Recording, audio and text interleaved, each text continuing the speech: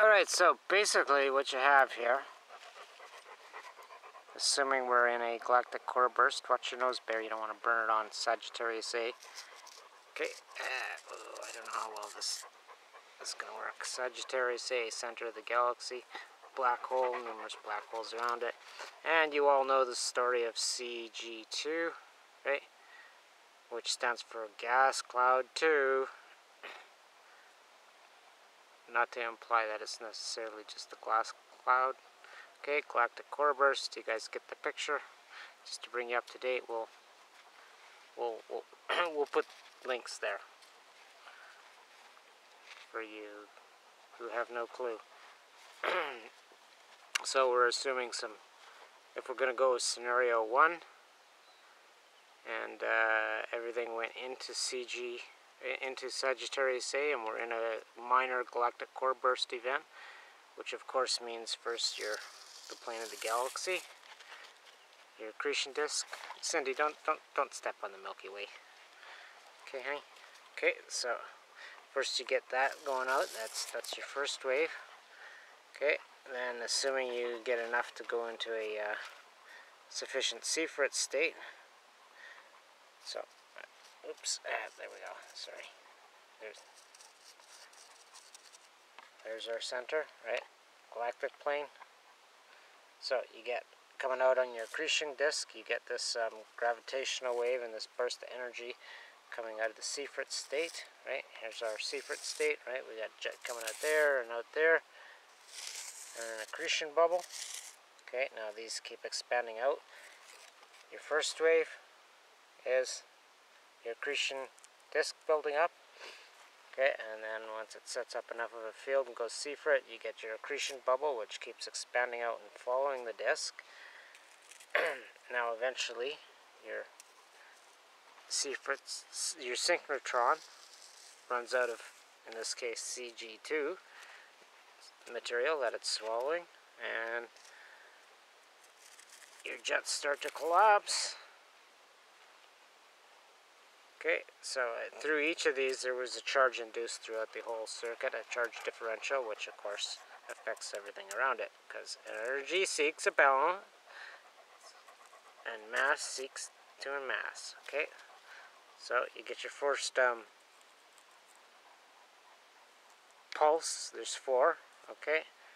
You get your second when the accretion bubble is building. Now the accretion bubble, the jets shut off, the synchrotron shuts off, the gas bubble dissolves, collapses actually, and just like in, not just like, not unlike the way you get spark out of a coil to set your ignition going, on each change of state you get a field collapse and you get induction into any different bodies in an electric universe. I should be saying electromagnetic gravido universe. Okay, so you get that collapsing is your third wave. Okay, and then you get, which we apparently under this scenario had the last what, about 10 days ago. That was our third wave, which was the collapse of this accretion bubble. And we'll get to what we're actually looking at to base this wild pie-eye guess on. Okay, and then where we're at now, when the fourth wave comes as the accretion disk resulting from the Seifert state collapses, that's when you get the biggest one. And of course, if this is Earth, as we've said before, and this is the local interstellar cloud, it can flip onto the other side of the Earth, causing that same, we'll just call it a electromagnetic pulse, an EMP for short. And those fields collapsing thingy, that Thor's hammer that we just went through 4 times on the galaxy. Okay, so you get that abrading, it can push particles in through the astrosphere and pollute it with all this stardust. and cause havoc, cause RAGNARöK, basically. Now RAGNARöK, there, follow that link. Okay, we've been through all this. So you get this cosmic pushback, and it basically stalls all the winds coming off the sun. And even though it's going to do its thing and push out whatever, a CME, or build up to a CME on the surface, or a coronal hole, whatever its emissions are going to, basically they're going to saturate the chromosphere and the photosphere and build up for this when two fields collapse thing, right? This Thor's hammer. Okay. So assuming we're in the fourth state now, which would explain the stalled solar wind, when it lets go, now all that pent up comes screeching out. Okay, now, screeching out of the sun, right, where the highly charged mass. Now, if there happens to be CMEs built up, like you saw, where did all these fucking CMEs all of a sudden come from? Well, there you go. Okay, now they want to get out in a hurry. So,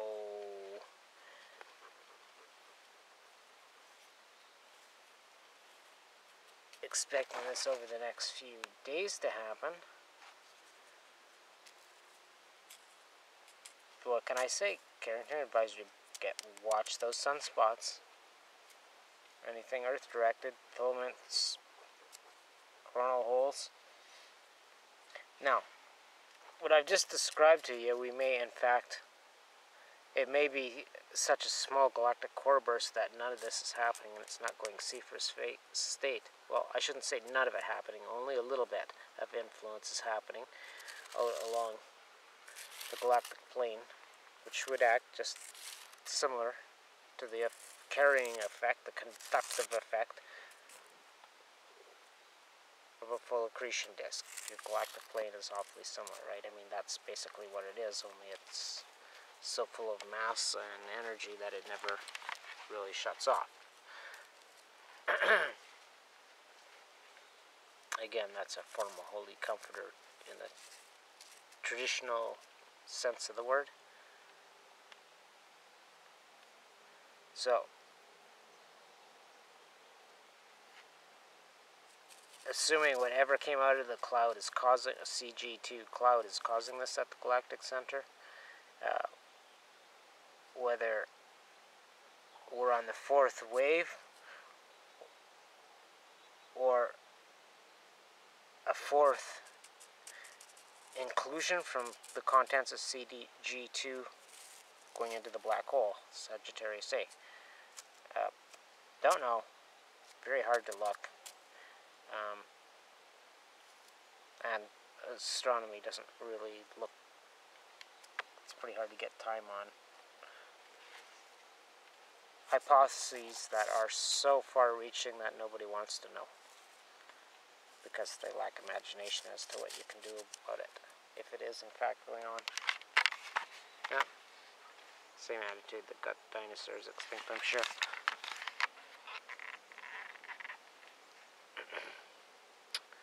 Now I'm gonna do some real stretching here, and I'm telling you what's gonna happen. All of those nukes you got buried, got stashed around Israel, you guys are the next one to lose a lot of your comforter strength. Just like you've seen happen in China. And granted, they brought a lot of it on themselves with their own meddling and pollution and weather modification. You see it happening in Ukraine. And, well, I'm just gonna make a little further joke here for you and say that's where relays 0, that's where they were named from, because of what's under the ground there. So,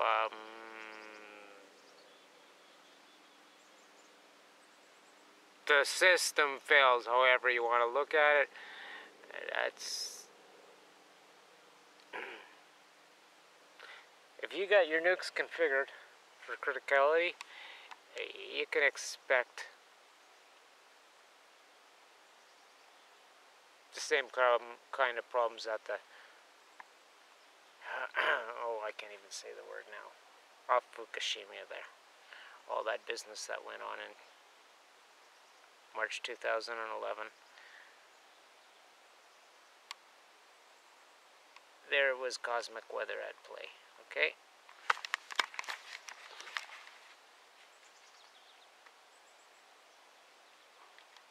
Just the fact they wiped the fucking proof out within 2 months tells you that they're not ignorant of it.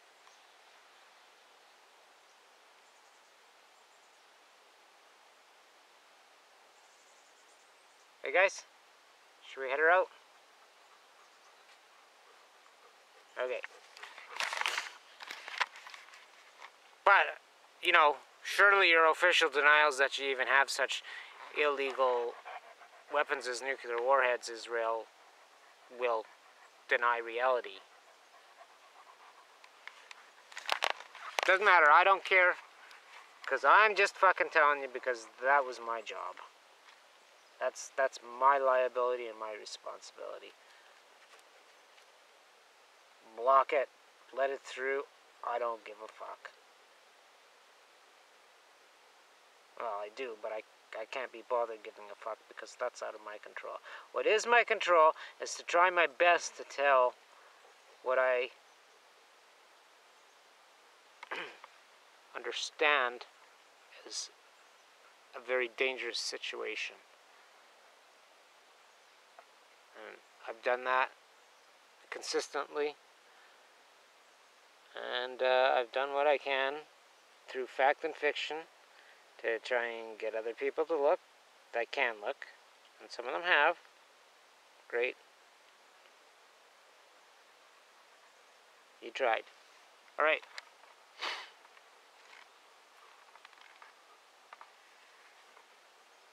I'll just say history fucking repeats itself, okay? And you go and you read Maratna,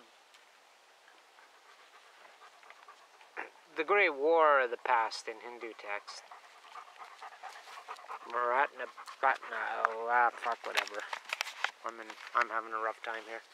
So anyhow, you go read that and you actually study it, Mr. Israeli scholar. And you tell me what the fuck was really going on there, okay? Do look at the evidence.